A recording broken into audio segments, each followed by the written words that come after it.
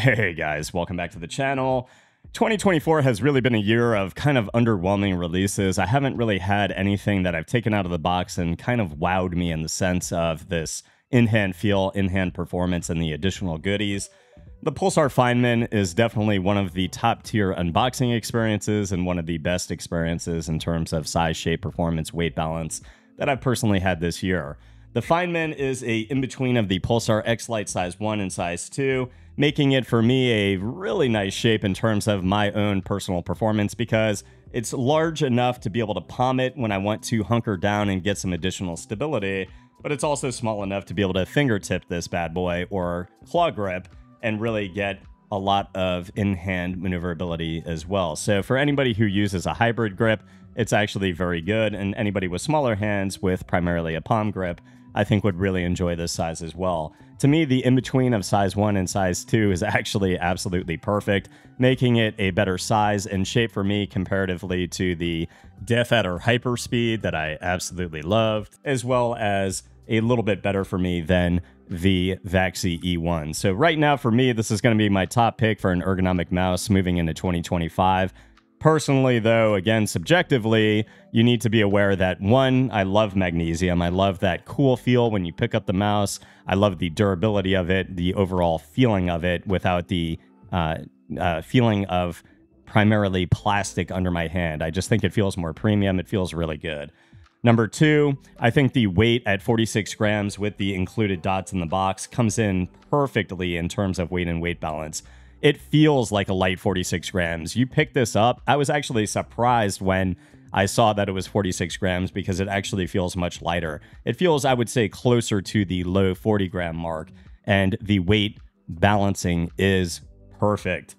Another nice change that they've done on the Feinmann compared to the likes of Final Mouse, which, by the way, this mouse comes in at the same price as the Final Mouse, and I think it's just unquestionably a better feeling product, a better performing product for me personally, size and shape wise. But one of the nice things they've done is the enclosure on the inside of the mouse. You can't see the battery, you can't see any of the cables, and it makes it look very sleek. It maintains this aesthetic that flows with the exterior body shell. To me, that makes a big difference, especially when you're paying $180. You will see that they have shaved off a little bit of weight by not having any buttons on the bottom of the mouse. However, the button there at the bottom for on, off, and DPI, very accessible, not something that you need to use a tool. You can easily access it with your fingertip. Now, this mouse, again, being in its current state, one of the things you need to be aware of is the magnesium alloy body does not flex at all. That is one of the nice things about magnesium. When performed correctly, you won't have any give in the shell. And this is a mouse that does not have any give in any area of pushing in, even in the very thin areas of the magnesium on the top shell. The alloy scroll wheel is very nice as well. And with the Pulsar Blue encoder, it's a feeling when you're scrolling up and down that feels very light. The steps are rather noticeable, but it's not something like a Vaxi E1 or a Zowie mouse. It's a little bit looser, a little bit faster, but it really does feel like a really smooth and premium scroll experience. Moving from the Ratio switches to the Kale opticals, I'll give you guys a little sound test now.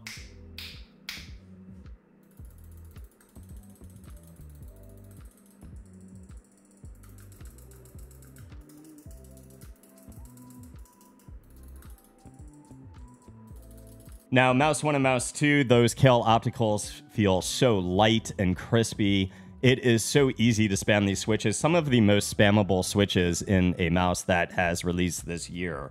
So exceptionally good. Light, tight, crisp is the best way to explain the feeling of the switches of the mouse.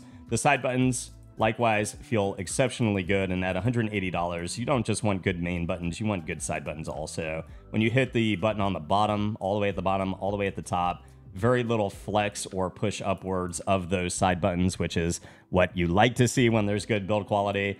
Pre-travel on the side buttons, almost non-existent, and post-travel, very, very minimal, only on one of my side buttons. Mouse 3 is exceptionally spammable, even with that metal alloy wheel. So, like, overall, there's just nothing that I can really point to that I don't like about the Feinmann. And I love that the dongle acts as a charging station for the mouse as well. You guys will see there is no USB-C on this mouse, and I think that's totally okay. If you have your dongle close to your mouse and easily accessible, when you're ready to charge your mouse, all you have to do is plop it on the charging station, and you'll see that it lights up with the charging indicator. So exceptionally easy to put it on. It charges quickly. And my 8K performance mixed with this dongle, mixed with the new Pulsar sensor, 8K performance in every game has been absolutely pristine. It feels very good in terms of performance, but most importantly, no hiccups, no stutters, no issues whatsoever with any frequency dropouts or any feelings as though I'm getting those little hiccups in game, which some mice with 8K performance have at certain times. So overall, between the build quality, the overall size, shape, and performance of the internals, those Kale optical switches mixed with the new Pulsar sensor at 8K, really the implementation here for an ergonomic mouse, I think even people who don't like ergo mice because of the size, with how maneuverable it is with your fingertips, I think a lot of people will enjoy the Feinmann. The only mouse comparison that really matters between the Feinmann and other ergos on the market right now, I think in terms of where it lands performance-wise with internals, etc., size, shape, the Vaxi E1 is going to get fairly close, but the Feinmann makes little nips and tucks in pretty integral areas that make it feel smaller in the hand and a little bit more maneuverable. Again, you guys already saw the graphing, how this is an in-between of the X-Lite Mini and the X-Lite Medium. The Vaxi E1 is a little modification from a Zowie EC2, and the Feinmann is definitely in the hand feeling like a modified EC2 and or Vaxi E1.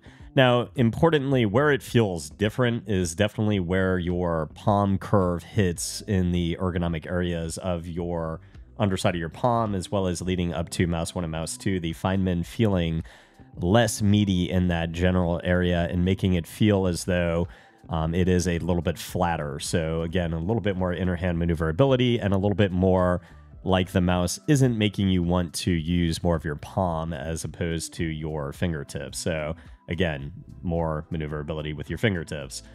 In the bottom left-hand side of the mouse, it also does feel not as long, and it does feel like the curve for your thumb is a little bit more aggressive. So to me, it feels like the E1 remains a little bit more flat, the Feinmann making it a little bit more ergonomic and like your thumb is curving in just a little bit more.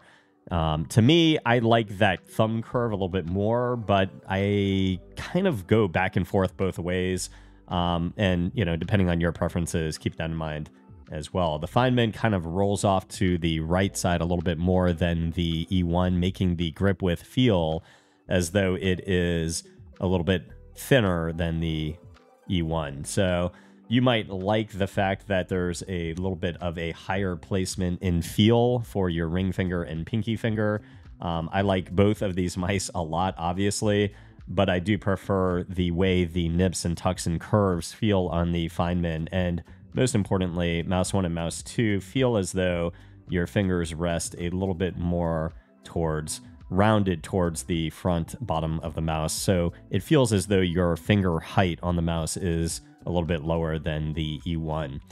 All of those changes put together in comparison make it feel like a more aggressive E1, a little bit of a smaller E1 with, again, a transition. If you like a hybrid grip like I do, it transitions very well into a little bit of a palm mouse and more so a fingertip mouse. You can claw this as well, but particularly I prefer to hybrid grip this.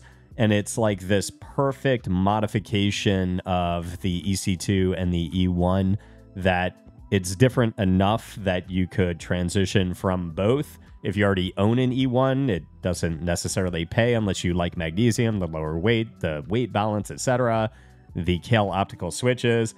You know, there's like enough of a reason to go either way.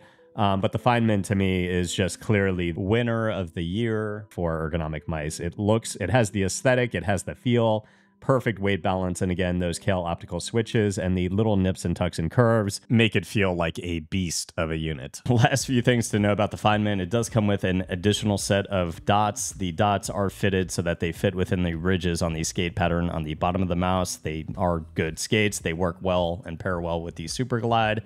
And no mouse I've ever received is always 100% perfect. My Feinmann does have a little tiny smidge of side play on mouse 1 and mouse 2. It's very minimal, but the problem is the side play is enough that the mouse 1, the mag alloy, can bump into the right side of the body. And when it does bump, you do feel that material kind of like clinking together. You can feel that obviously when you are playing in game if it ever happens, but it's not something that like detracts from the overall experience, I feel.